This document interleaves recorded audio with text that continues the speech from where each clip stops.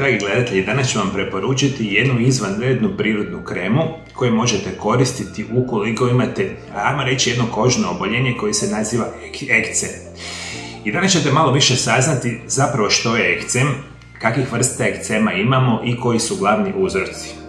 Na kraju emisije ću vam dati specijalnu recepturu kako se ova krema pravi od izvanrednih prirodnih sastojaka i koje možete mazati na vaše ekceme, na kožna oboljenja i potpuno prirodno i sigurno smanjivati sve one simptome koje imate. Ekcem se odnosi na upaljenu kožu koja svrbi, a simptomi mogu varirati od naizgled nedužnih, kao što su suha i osjetljiva koža, preko blagih, koža je tada na dijelovima gruba i ljušti se, do jakih kada je crvena upaljena koža sa izraženim svrbežom. Alergije, infekcije, vrućina i hladnoća mogu uzrokovati ekceme, a jedan od onih razloga zašto se vaši ekcemi puno puta značajno pogoršavaju biti će nekakav emocionalni, fizički ili psihički stres. Ovo prevedeno znači kada ste u fazi života, kada ste pretjerano recimo psihički opterećeni, ali to može biti depresija, anksioznost ili kroničan stres. Puno puta će se situacija sa ekcemima pogoršavati u vašem tijelu. Budući da se pojam ekcem upotrebljava kao krovni termin za pojave na koži obilježene crvenilom i svrbežom, teško ga jednostavno definirati. Mnogi ljudi sa ekcemom razvijaju suhe crvene mrlje kože koje svrbe, a u nekim oblicima ekcema nastaju mjehurići.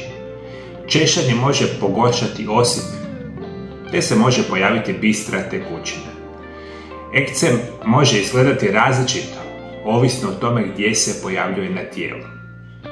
Simptomi se obično pojavljuju u određenom vremenskom periodu, a zatim se smanjuju prije ponovnog pojavljivanja.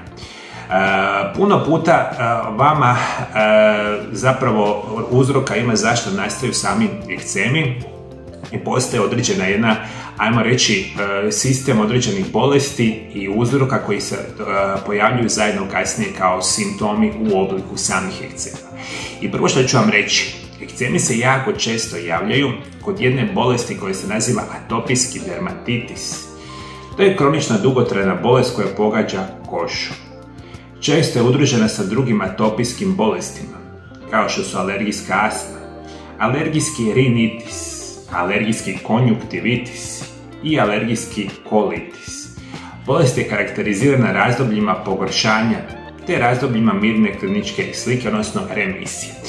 Ovo veliki broj vas roditelja koji imaju malu djecu ili generalno djecu znate sami što je atopijski dermatitis. Kožno oboljenje koje često se jako teško liječi jer mi uvijek krećemo ili u najvećem broju slučajeva sa potpuno pogrešnim načinom liječenja. Taj atopijski dermatitis može biti potencijalan raznim uzrocima i dok vi god ne shvatite što je kod vašeg djeteta aktivira atopijski dermatitis i dok ne počnete primjenjivati adekvatne prirodne lijekove, nažalost situacija se neće riješiti. Simptomi bolesti su crvenilo, vlaženje, stvaranje krasta na licu, na tjemenu, nogama i rukama i u pelenskoj regiji. To su glavni simptomi u prvih nekoliko mjeseci. Međutim, u odraslih osoba bolest je najčešće lokalizirana na pregibima regija, kao što su laktovi iza koljena ili zapešća. Svrbež je glavni simptom bolesti, prisutan je bez obzira na dob, a specijalno izražen u noćnim satima. I to svi vi koji imate u svojoj obitelji ili možda ste jedna od tih osoba znate da crvenilo kože jako često svrbi. I što vi više češete sami ekcem, on se puno puta značajno pogoršava. I ovo često bude problem specijalno kod same djece. Druga situacija koja je bitna, prije svega ćemo reći da se naziva dishidrotski ekcem. Bolest se javlja u obliku sitnih prozirnih mjehurića na dlanovima, prstima i sa strane prstiju, koji često svrbe i peku. Nakon toga mjehurići pucaju i nastaje sitno točkasto ljuštenje kože. Kod težih oblika nastaju plikovi i dolazi do pucanja kože, a javlja se bol i sama nelagoda, što je nevjerojatno bitno da reći. Dakle, ovo je druga vrsta ekcema koji se relativno često javlja. Iako je atopijski dermatitis daleko, ajmo reći, najčešći, ovo isto tako osobe imaju. Treća vrsta ekcema koju mi danas prepoznajemo naziva se numularni ekcem. To su male izbočene točkice simetričnog rasporeda, smještene najčešće na rukama i nogama. I u početku su prekrivene mjehurićima, a kasnije krastama. Ekcem se širi i može doseći veličinu većeg dlana, a može se pojaviti u bilo kojoj životnoj dobi i najčešće kod starijih osoba. I postoji nešto što naziva seboroični dermatitis. To je kronično recidivirajuća bolest koja se javlja na seboroičnim predjelima kože. A seboroički predjeli su vlasište, lice, područje iza uha, predjeli iznad prsne kosti i između lopatice. I to je jako bitno reći. Ove 4 bolesti su jedni od glavnih uzroka zašto vi imate nešto što se naziva ekcem. Dakle, imate crvenilo kože, koža se može ljuštiti, svrbež kože i svi ti sitni nelagodni simptomi. I nešto što vam mogu itekako pomoći izvana biti će korištenje specijalnih prirodnih krema. I sad jako lijepo dobro zapamtite i zapišite ono što ću vam pričati, jer ovu kremu možete jednostavno napraviti kod kuće i kada ju mažete na vaša oboljela dijelove tijela imat ćete značajnu situaciju poboljšavanja simptoma.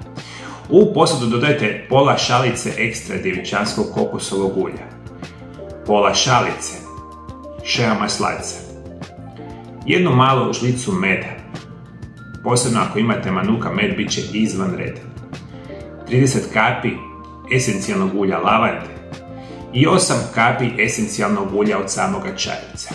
Dakle, imamo 5 sastojaka koji su izvanredno bitni. Imamo maslinovo ulje, imamo shea maslac i specijalno možemo staviti med. Rekao sam, manuka med vam je najzdraviji med na svijetu. Ako možete, stavite ga u samu mješavinu i jako mi je bitno. 2 eterična ulja su genijalna za zdravlje vaše kože, a tako i za smanjivanje ekcema. Eterična ulja lavande i čajevca su savršeni. Samo je situacija jako bitna. Ova eterična ulja mora biti 100% organska eterična ulja, niti jedna druga ulja nisu zdrava i kad takva prava ulja kupite, super. Uzmete sve jako dobro promiješajte u jednoj staklenoj posudi i zatvorite ju sa poklopcem i držite ju u, ajmo reći, frižideru 2 do 3 mjeseca bez problema. I vi ovakvu vrstu pripremljene kreme lijepo mažete na vaše ekceme i potpuno prirodno i sigurno smanjujete crvenilo, svrbež i sve one simptome, recimo suhu kožu, ispucalu kožu na potpuno prirodan način.